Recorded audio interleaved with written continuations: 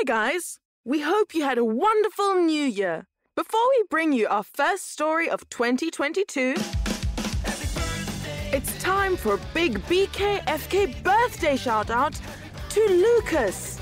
Happy birthday! And we'd also like to give a massive rocking and rolling BKFK shout-out to two of our patrons from Windsor, Wisconsin, Danny and Sam.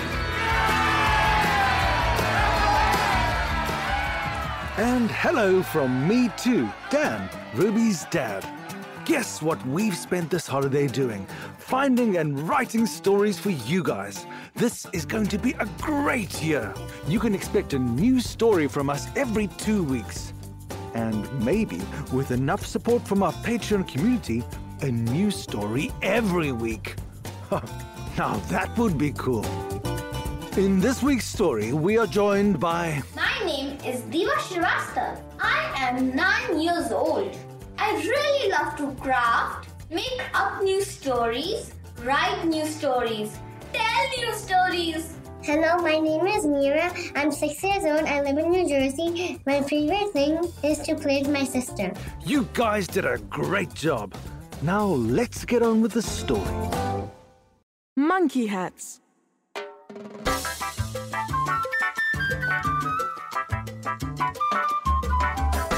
Once upon a time, there was a very talented hat maker. He made all kinds of hats.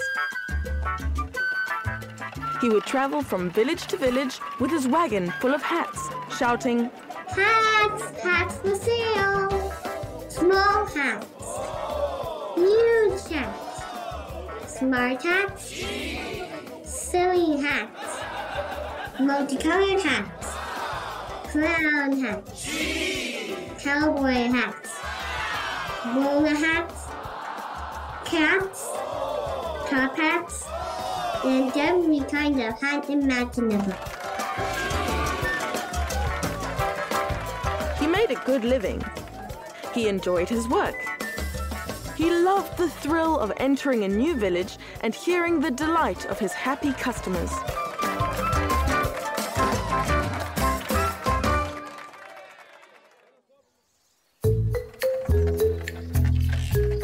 But he also enjoyed the time in between villages when he peacefully sat on his wagon as his horse led him to the next market. One hot summer's day, he settled down for a nap under a large mango tree. He lay in the cool shade and fell asleep to the contented sounds of his horse munching grass.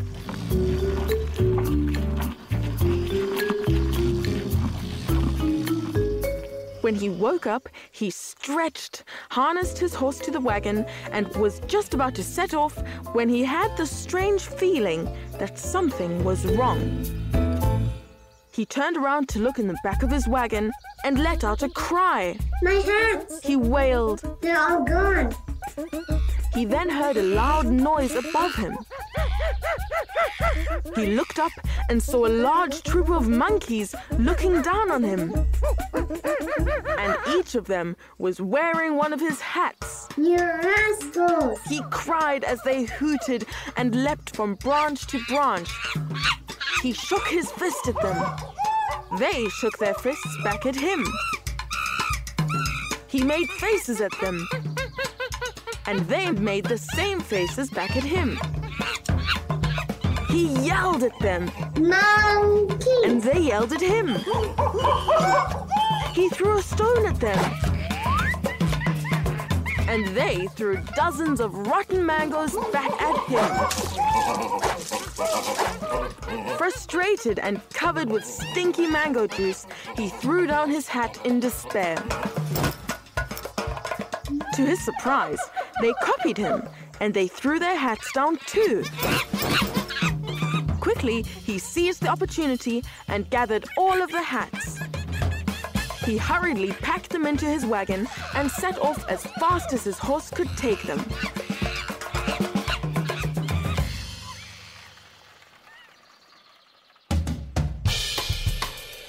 He soon arrived at the next market and sold his hats to to more delighted customers.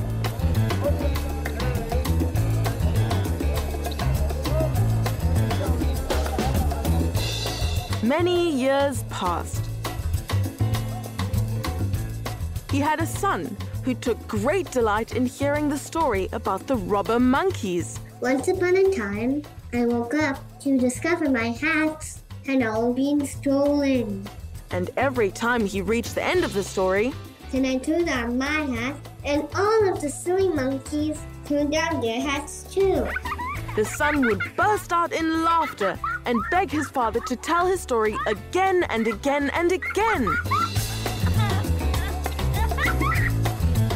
Eventually, the hat seller grew old, and his son took over his business.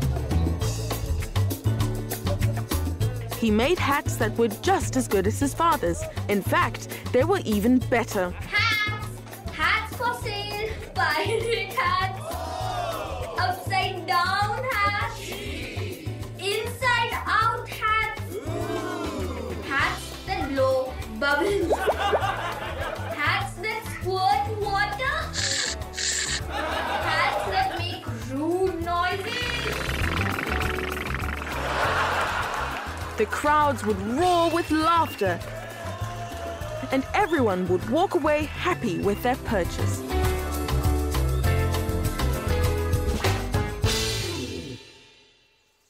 Just like his dad, he enjoyed the in-between journey too. The peace and quiet as he traveled to the next village. One day, he too settled underneath a mango tree for a nap. He freed his horse for a snack of grass and made himself comfortable in the shade. It was a hot summer's day. He put on his CoolMeDown hat, which was a hat that was covered with small fans. When he clicked a button on top, the fans would blow a gentle breeze in his face. He happily sighed and soon was peacefully snoring under the tree.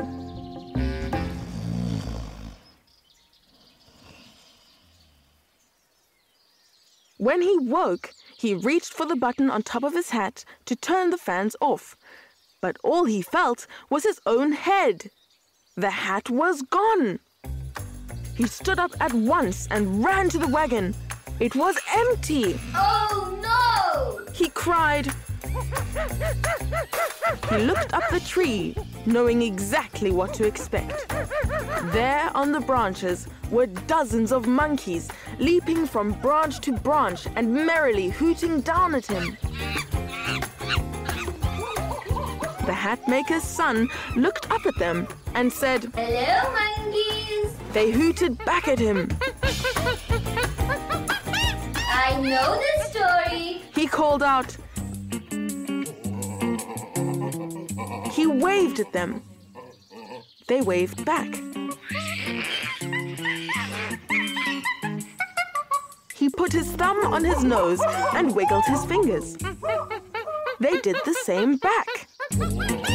He stuck out his tongue at them. They stuck out their tongue at him. He laughed and took off his hat and threw it down to the ground. And the monkeys did nothing. Oh, come on! He shouted. Copy me! Throw down your hats!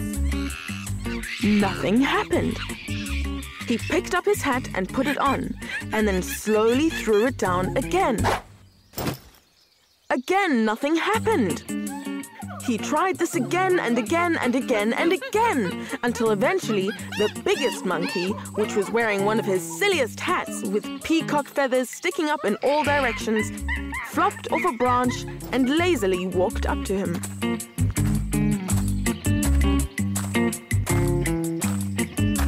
It pointed one of its leathery fingers at the hatmaker's son and said, You think you're so clever because you learned from your father's stories? Well, our father told us stories too. And today we're keeping the hats.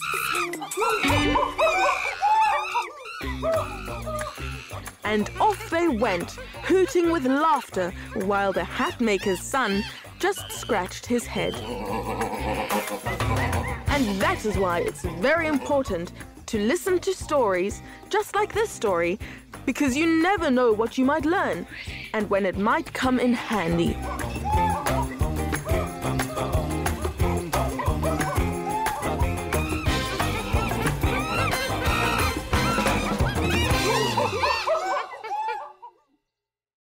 Hey guys, if you like this episode, please share it with your friends and family.